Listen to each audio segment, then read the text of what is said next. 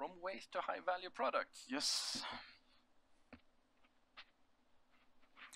All right, so now it's time for me to talk about my passion in life, and that's hydrogels. And for you that don't know what hydrogels are, they are, according to Wikipedia, cross-linked hydrophilic polymers that are really good at holding water. So they're also called superabsorbents because they can hold up to 100 times their own weight in water. And you can see an example of that on the picture up on the right. You have a hydrogel in its dry state, the one on the left, and then the same hydrogel when it's fully swollen.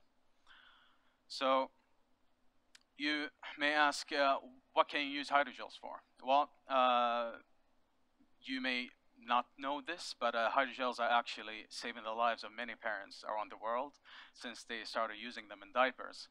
Other useful uses for these are, for example, in tissue engineering, where you can use hydrogels to treat patients that have burn injuries, any kinds of skin diseases, and so on.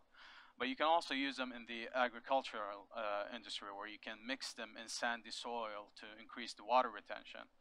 But you can also infuse them with nutrients and thus have the nutrients diffuse slowly over time and supply the crops. There's one guy that actually believes in hydrogels so much that he actually used them in his swimming pool to save on water usage.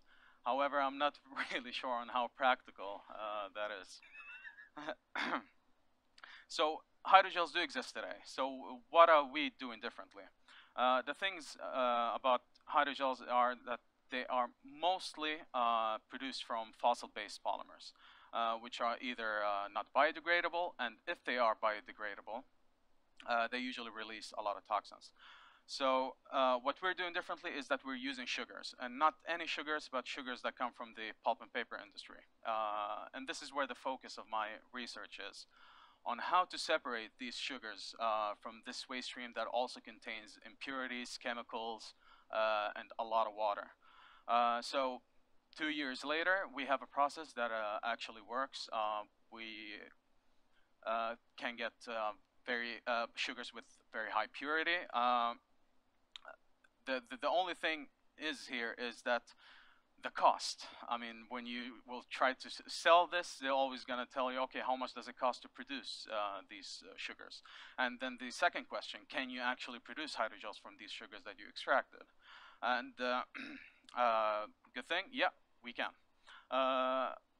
The thing we've tried here is to see how we could decrease the cost of the separation process, because the lower, the higher amounts of impurities you have in the sugars, the lower the cost of the process. So we tried this, and we could see that there's a critical point of where you can actually form hydrogels from these sugars.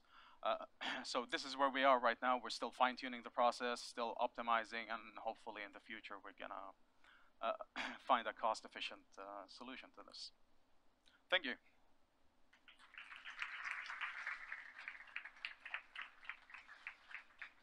Thank you, Basel. And the actual stuff that we get paid to do in your product, yeah, isn't this? No, it's not that. No. This is something you do for fun, right? This is something I do for fun, yeah. Okay. Yeah, so that's the passion in my life. Yeah. So the membrane filtration is kind of just... I mean, it's ends meet.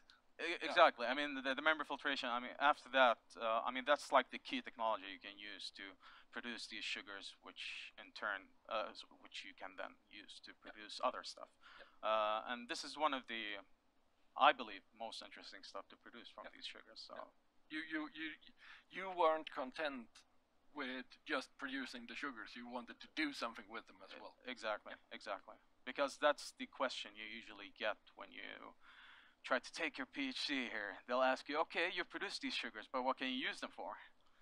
Can you use them for anything useful? And I believe we can. Well, one can say that you are the exception to the rule that we don't usually go into products. No. Yeah, that's true. Thank you. Thank you.